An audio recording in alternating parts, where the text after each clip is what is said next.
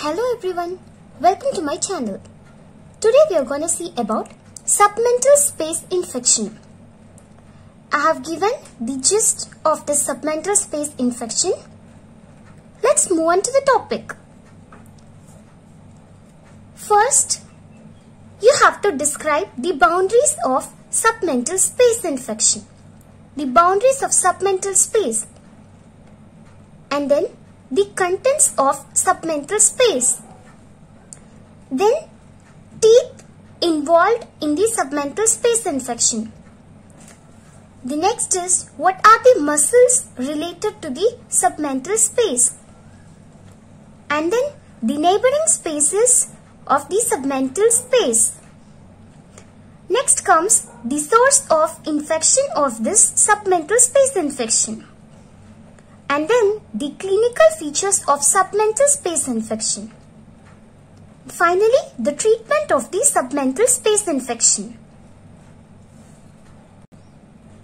Have a look at this diagram. The submental space is here. And this will be your anterior belly of digastric muscle. And this will be your mandible. This is the hyoid bone. I have given the gist of the things. You have to explain these headings in detail.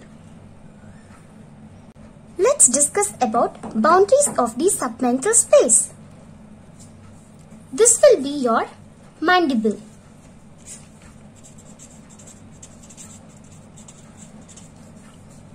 And this will be your hyoid bone.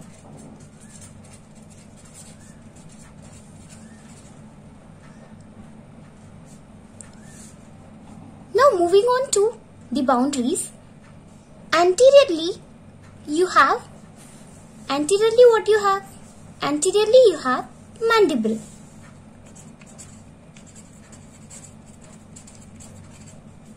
And posteriorly what you have? Posteriorly you have hyoid bone.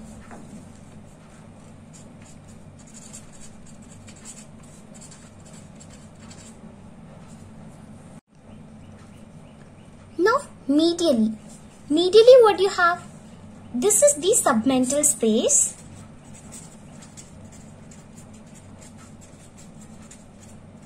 Isn't it? This is the submental space. Then here it will be the single midline space and there will be no medial wall. You have to mention that medially you have single midline space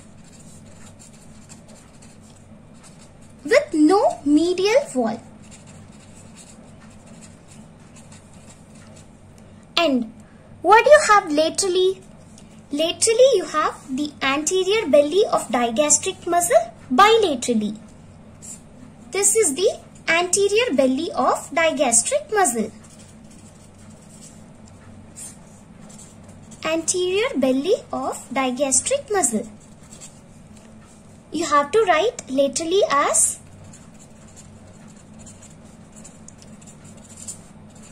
anterior belly of digastric muscle bilaterally.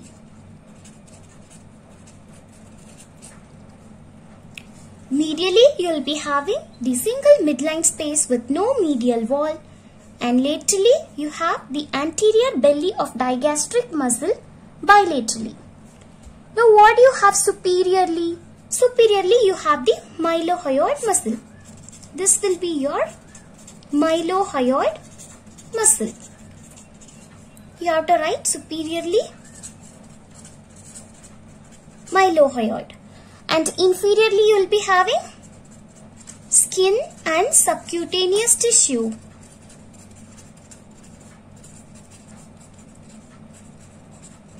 As well as your platysma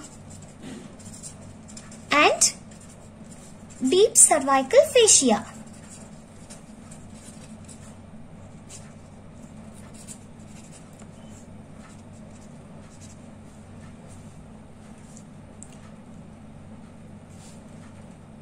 What are the boundaries present? Anteriorly, you have mandible, that is this one.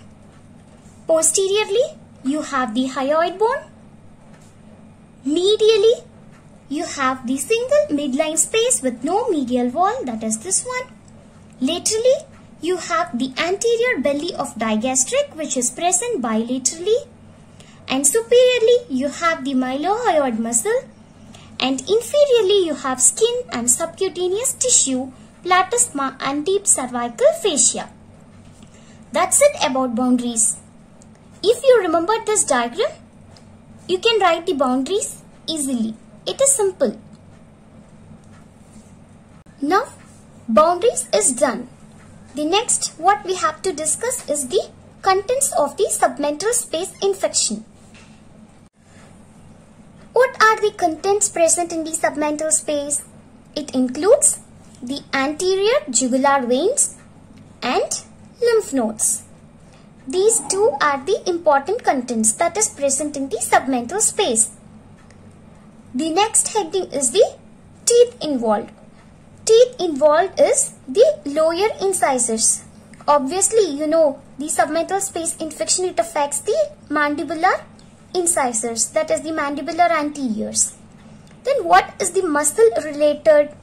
The muscle related to this space is the mentalis muscle. You can remember easily, that is the submental space. So there will be the mentalis muscle. What are the contents? The anterior jugular vein, lymph nodes, and the teeth involved are the lower incisors. Now what are the muscle related? Is the mentalis muscle. What is the neighboring space near to this? The submandibular space.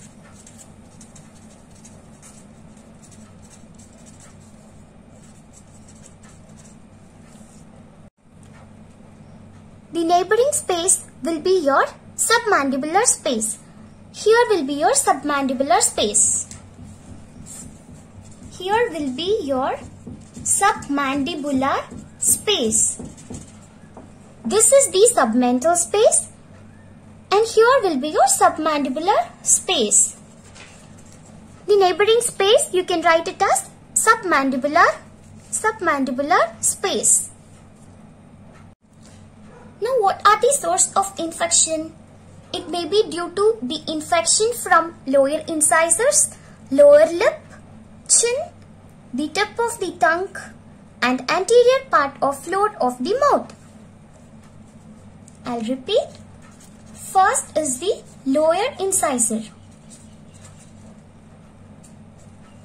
And then will be your lower lip, tip of the tongue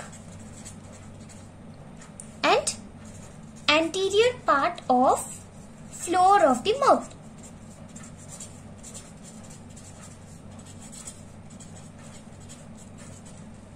What are the source of the infection? It includes the lower incisor, lower lip, tip of the tongue, anterior part of the floor of the mouth, infection. That is, the infection from these areas will spread to the submental lymph nodes and it might cause infection of the submental space. That's why it's the submental space infection. This is the source of infection of the submental space infection. Now let's move on to the clinical features of submental space infection. Clinical features: extraorally and intraorally. First we'll see extraoral features. It includes the swelling in the midline.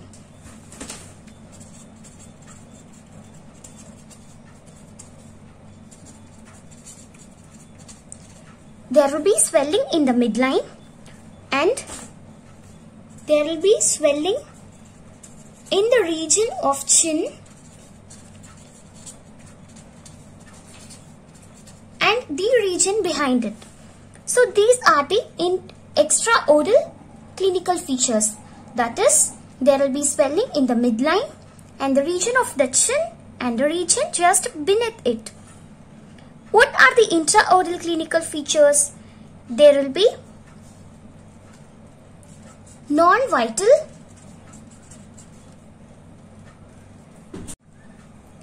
non-vital or fractured tooth,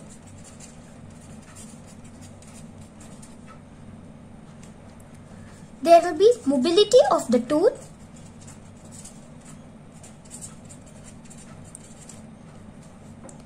and discomfort on swallowing.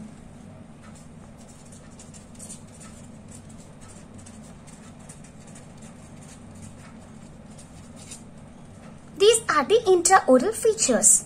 There will be non-vital or fractured tooth, and there may be the mobility of the tooth.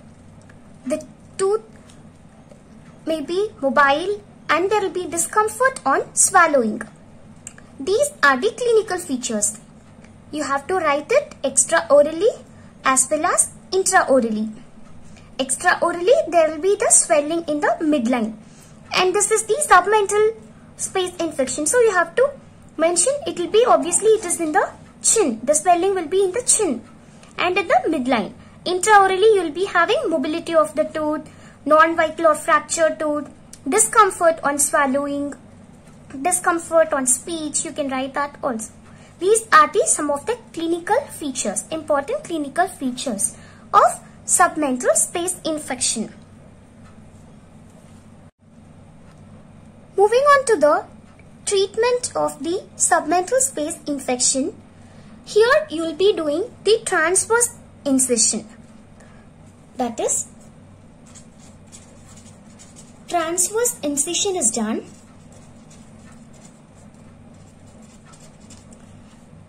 It will be done on the symphysis of mandible.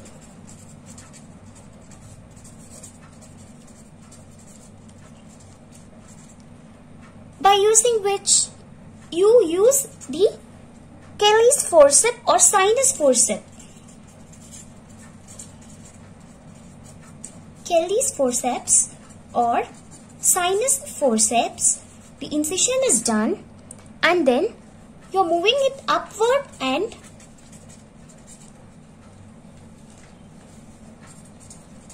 backward direction,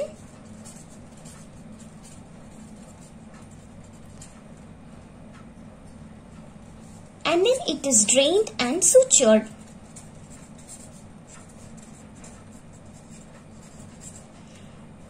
This is the surgical treatment. First, you will be doing the transverse incision, where you will be doing on the symphysis of mandible by using the Kelly's forceps or sinus forceps. Upward and backward direction it is done, and it is drained, and then it is secured with suture. This is the surgical treatment of the submental space infection. Let's recall what we have covered in this video. We have discussed about the boundaries, the content, the teeth involved, the muscle related, the neighboring space, source of infection, the clinical features of submental space infection, and the treatment of submental space infection. That's it about submental space infection. It is very simple and easy topic. Just you have to know the diagram properly, as I always say. That's it for today's video. Thank you for watching my video. If you like the video, hit the like button, share this video, and subscribe to my channel. Thank you for watching. Thank you.